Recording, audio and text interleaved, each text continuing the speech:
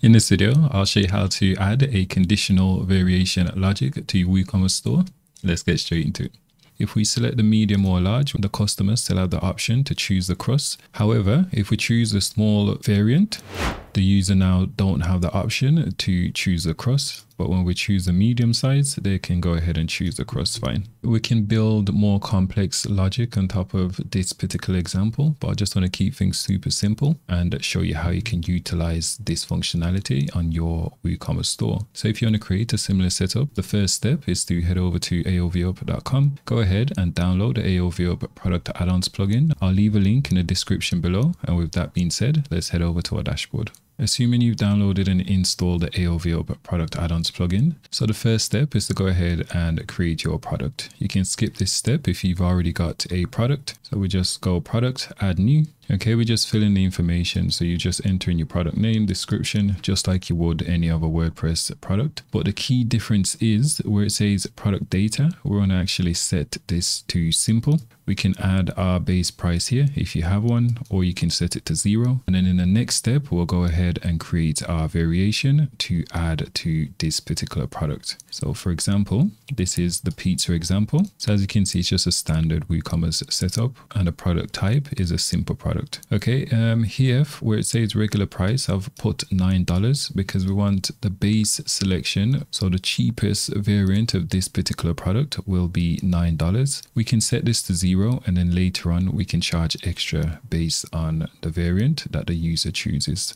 Okay, so with our base product setup, let's go ahead and create our conditional variations. So we just head over to aoveup and then we'll navigate over to product add-ons. So in your case, you'll go ahead and click this button where it says create option set. Since I've already created one, I'm going to go ahead and edit this particular option set. So essentially we need to name this option set. It's just for internal purposes. And then we get to choose where we want to apply this product. So we can apply it to all products or a specific product or category, right? In this case, I'm just targeting our pizza product, right? So I've selected this option and then I'll just search for the particular product that I want to add this particular option set to. So then we scroll down and you can add various different options, right? So for example, here I've just added our sizing option, right? So here it says choose your size and then they've got 3 options. So they've got small, medium or large. And when we view the front end, we can see the option set here. Okay, if we expand this, we can see the label is small.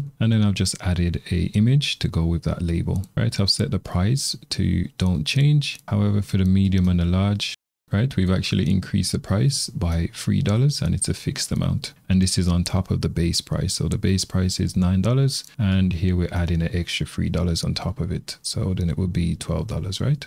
Okay, so we just click add new label or image and then we can just add as many as we want. Once you're happy with everything, just click save and then essentially you just go ahead and repeat the step by adding a new option. Right, and we can add as many attributes to our product as we need. So another example is, let's say this was a t-shirt example, right? So we could add a color swatch. Okay, we can give it a name. We can say something like choose color, right? And then here we can add the label, right? So we can say red. Yep, so this is the red version. We can add a label as well. We can say red. And then we'll add another selection and then this time we'll say blue and we'll just do 2 for now, right? And then for the label, we can also say blue, but you get the idea. We can, let's say it's going to cost the customer extra to get the blue variant. Then here we can adjust the price accordingly, right? So let's just hit save.